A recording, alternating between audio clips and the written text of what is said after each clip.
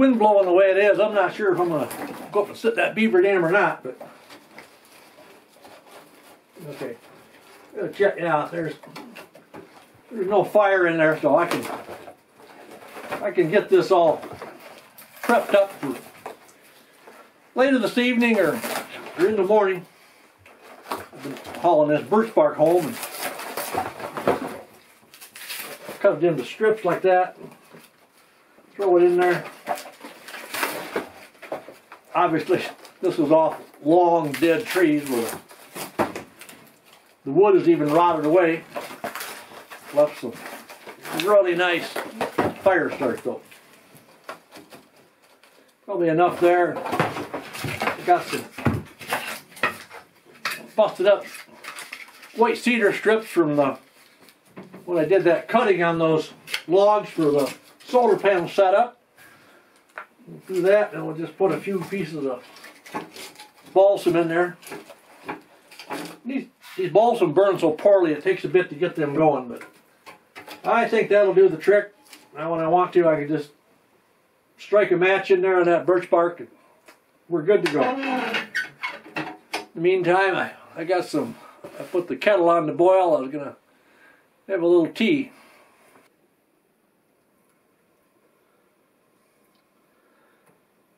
When we were out there by Hawks Pond today, one of the little side trails right behind the pond, I put up a camera the other day when we were out there and thought I'd stop and see if maybe I'd capture that little bear that I've seen out there a few days before that. But when I checked the camera, I thought, oh good, there's a video on here that, you know, not me walking up to it.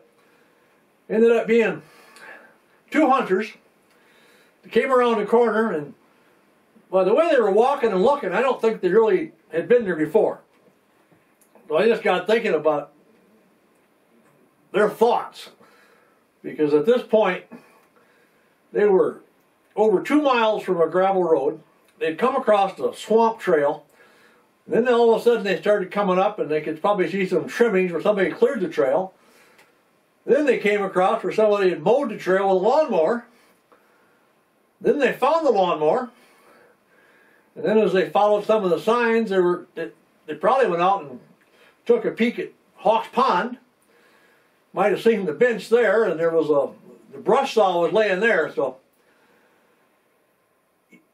maybe they'd been here before. But I would think if they hadn't, when they had more time, they were going to come back and explore and find out what in the world's going on back there. But I won't be too surprised if they show up here the next day or two, just out of curiosity.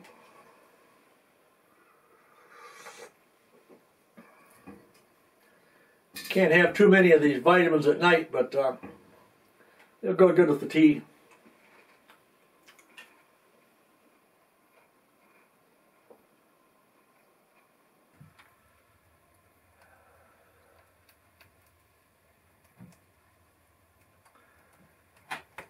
Well, it's the Saturday morning of my last weekend. Happens to be Columbus Day weekend, and I kind of got a feeling that if I'm going to have any hunters stop in, this will be the weekend for it. So I'm going to try to make those cinnamon rolls again. I got a frozen brick of bread dough up there right now, but it'll thaw fast. And I got, for breakfast this morning, I had cornbread left from yesterday, so I'm just heating it up. Got my special little grate that Craig made me there so we can do a little better cooking here in this enclosure of the stove. Otherwise it gets too hot in the bottom when we burn things. So enjoy a cup or two of coffee and should have some warm cornbread by that time. And after that, bread dough should be thawed, and I can try to do that. If you recall, when I tried doing it last week, I had it all made up and put the rolls up to rise on a shelf there. And I opened that door, and it was just enough of a jar that the next thing, all my rolls were in a mass on the floor. So be a lot more careful this morning with those.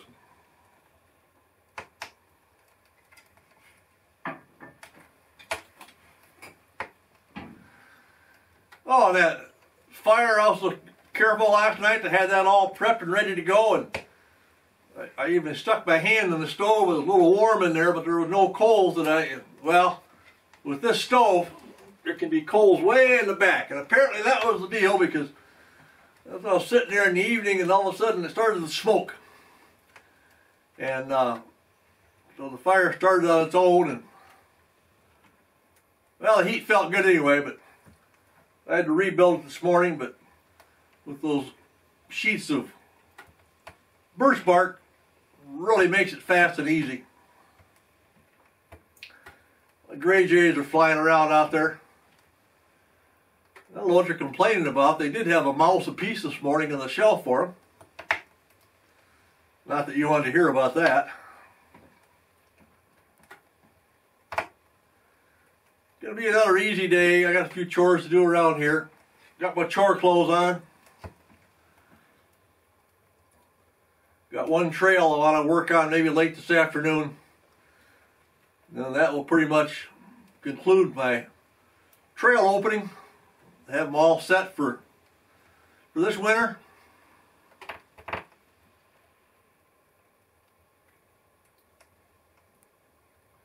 Main thing, it looks like another beautiful fall day out there, so down to, well, I can't count them yet, maybe 5 days. This is Saturday. Heading home next Thursday, and the reason I'm doing that is that gives me 1 day in case there's any troubles, because I get home on Thursday, and Saturday, that's our 50th wedding anniversary, so the pressure's on. I gotta, no losing a shoe. I gotta get out of here. I gotta get home. She's really good about me being up here, but let's not stretch it. Well, the bread dough is almost thawed. Almost get to work on that. I got this nice metal top on this little cupboard that I built. I thought maybe at first when I was thinking about it, I'd built the cupboard to match the top, but no, that wasn't the case. This little cupboard, since we do tend to have a mouse or two every once in a while, I wanted something very secure that would work for keeping everything away from the mice. So this is why I've got a 4x8 sheet of plywood. When I designed the cupboard, I tried to get as much use out of it as I possibly could, so the door swings open, the silverware and it's all labeled and sits in its proper spot. Turners, they go in the little slide-in spot there, and I've got several in case I don't get the dishes done right away. Some of the little things like this just sit where it's convenient.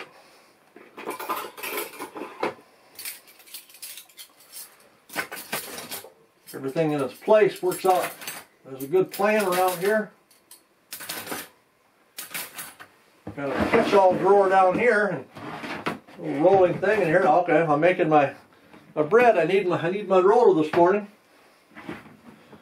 Otherwise, I got different little things in there, and that's where these little, I have these Tupperware containers around, and whatever, they work really well for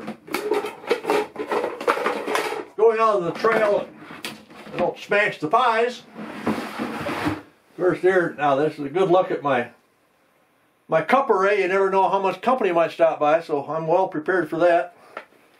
The bowls I just stacked up back in here. Plates go on here, but every once in a while they want to escape and they hit the ground, which works out to be another topic. My wife has a real love for sets of dishes. So she's always bringing home new sets of dishes. We kind of rotate out. She finds somebody that wants the old set. So she's always offering me these nice, beautiful sets of china.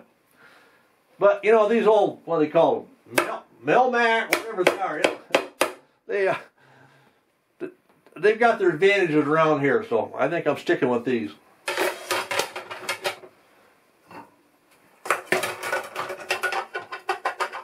So that's our little cupboard made out of one 4x8 sheet of plywood. Even lock it up if I have to.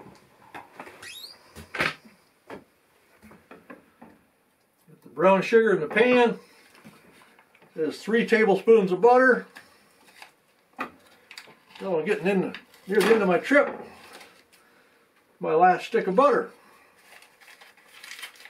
Everything starts to be rationed pretty tightly after that, so I'll put this on top of the wood stove to get that melted down while we roll the dough out.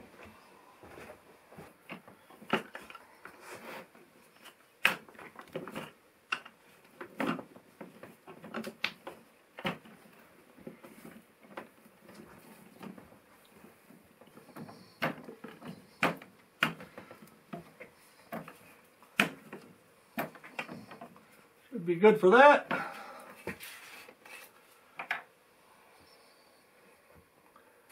Got my cinnamon sugar. Good thing this doesn't have a use-by date. It's been around here a while.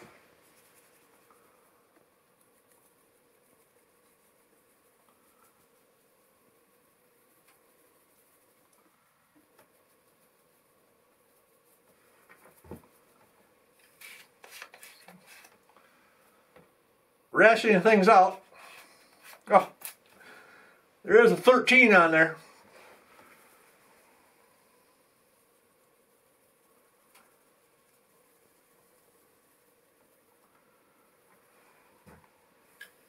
Okay. Now we just roll that up tight.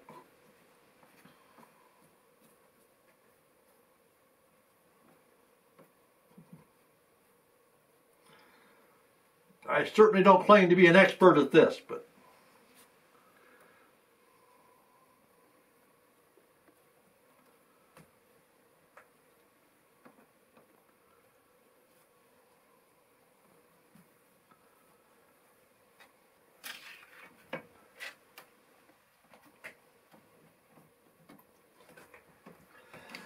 I do remember that I want 12, so we'll take 6. Do that down. I'll get 3 out of each.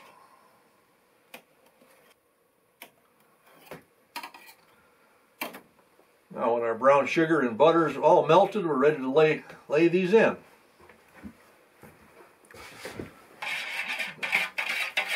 I like a nice caramel roll, even so I got plenty of brown sugar. I think I upped that quantity. Now we just lay these in.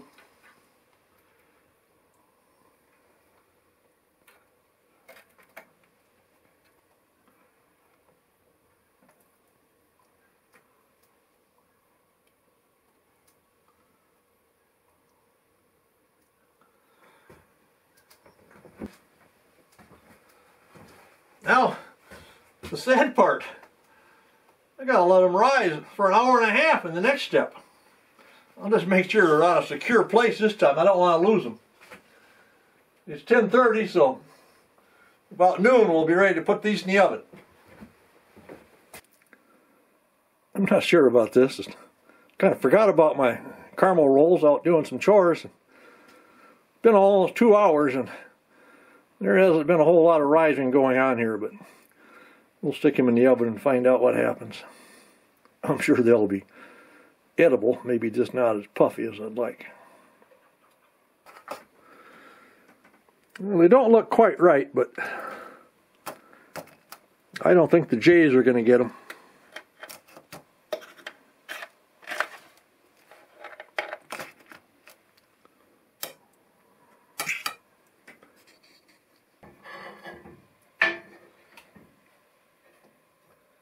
Shooting this video with caramel rolls, it took me all the way back to, I think it was the second video of Martin's Cabin, back before I I had no idea anybody even want to watch any of this stuff. Anyway, I'll put it at the end screen at the end of the video, but I think I had some Carmel rolls involved in that video. That's what I'm thinking. So, blast from the past coming up.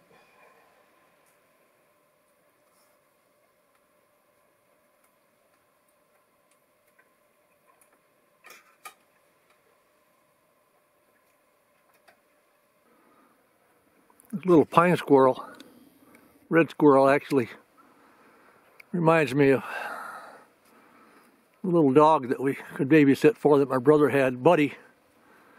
And maybe everybody doesn't know, but Buddy passed away suddenly last summer, and I did a little eulogy for him on our other channel, Bonnie's Kitchen, Martin Shack. But this little squirrel, he got so much life in him, so perky, never stopped, just kind of always interested in things. Whoop, whoop, whoop. That's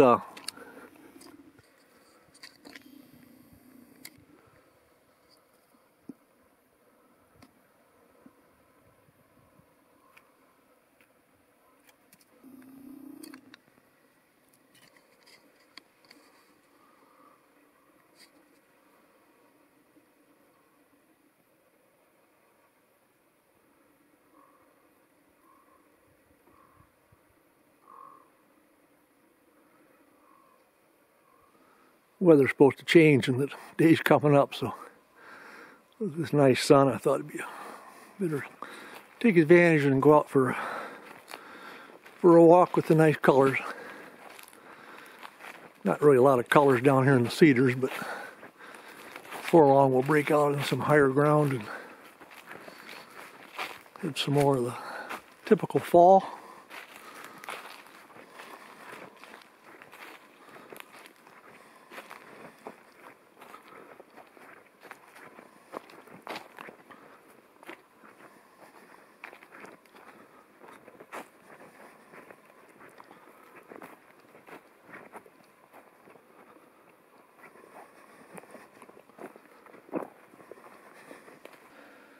And here's another odd little relic from the past.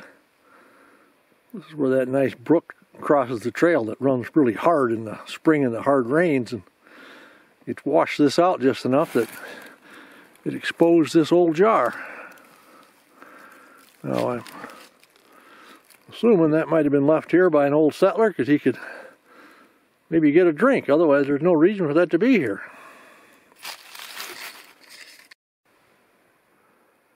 With all the wind lately, in those early freezes, the leaves have been falling, but they've hung in there a lot better than I thought they would. I was afraid they all would have been down a week ago.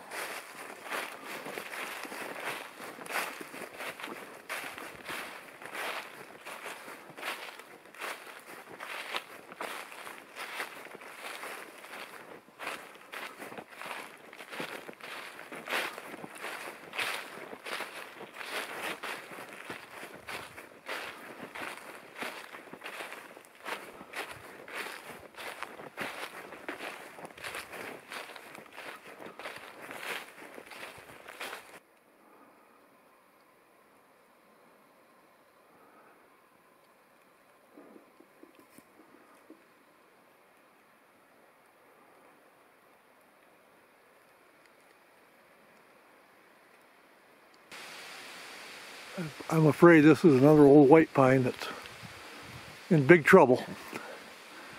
You can see the way the whole top is dying out there. Whether it's a lightning strike or blister rust, I'm not sure, but I think over the next few years I'll see that it'll be a dead hulk standing there.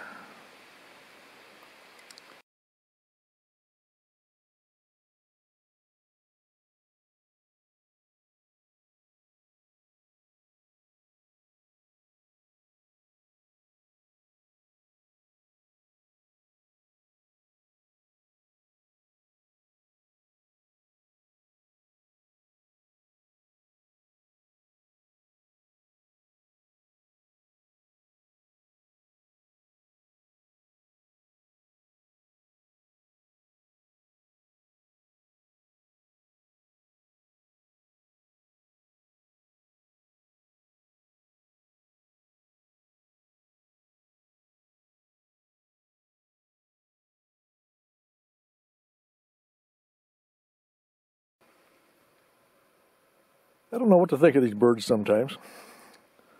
I was down south clearing the Ram's Head Trail and got back and still got about 45 minutes of daylight, so I heated up some tea and come out and sat down, and one of the Canada jays came over and thought he was begging for food, so I got up and went inside and got some and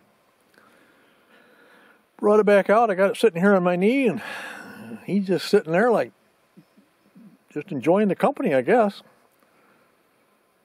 His mate's up in the tree to the left, sitting there just kind of like a bump on a log, more or less, no pun intended, doing the same thing.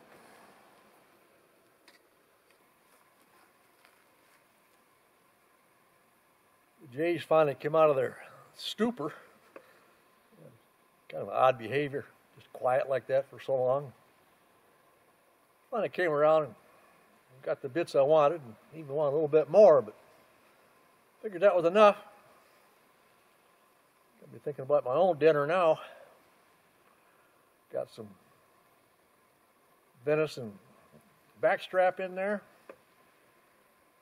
I think got one more potato I can fry up. Maybe some Dole peaches for dessert. And it looks like I better get in gear and sleep out tonight, because clear sky, no wind, and forecast isn't so great coming up for sleeping under the stars. And the added bonus is that in the moon cycle now, I don't think the moon will be up till really late in the night, so should have a really good inky sky with the Milky Way really standing out. So that's the plan.